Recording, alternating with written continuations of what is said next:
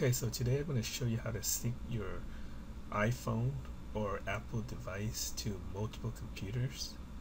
To start off, I think what you like to do is update your iTunes to the latest version on both computers. To do that, what you do is you go there and you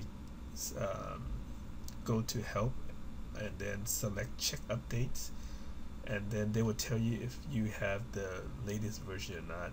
You need to do this to both of the computers, and you may or may not need to do this because maybe the structure of the file, the folder structure is the same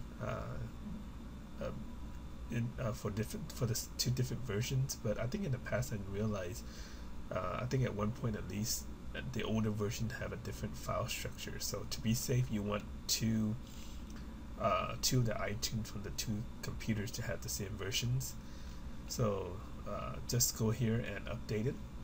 So once you have it updated, you can transfer your library and music files and video files either through an external hard drive, a thumb drive, or you can go through the copy the file over the network. Today I'm going to show you by copying the file over the network, so this way it'll be easier.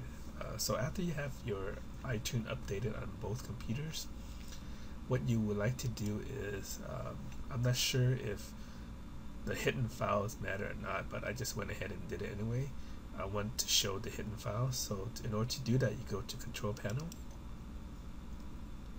and then you select, I'm sorry, I press Font.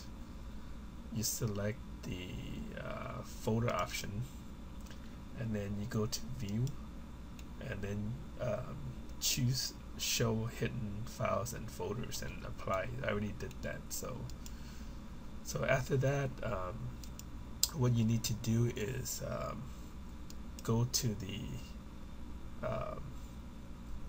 one of the computer and actually share it. I already shared it on the other computer, so that's the reason why I'm able to see the other computer through the network. So let's say, for example, you're going over to the other computer and go to iTunes and you right click it and go to Security, I believe. Where's that at? You go to Sharing and Security. I think in different versions of Windows a little different. So what you do is you want to share this folder and then give it a share name and then click Apply.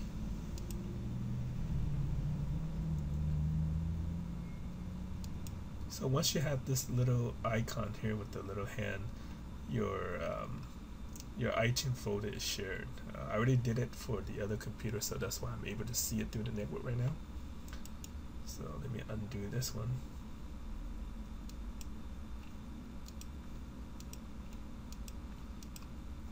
So this one is my local iTunes folder,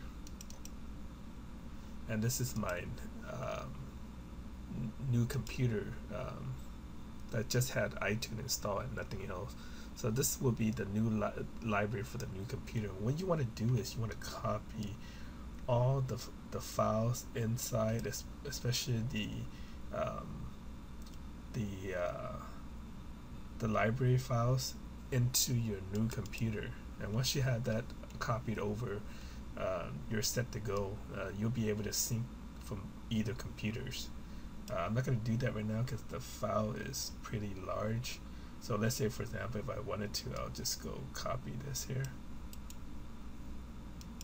and then I just replace it. So you want to do, I think if you don't copy all the songs over, you just have it missing, but the main thing is the library. So the best thing to do is select everything, and once it's copied over, it should work.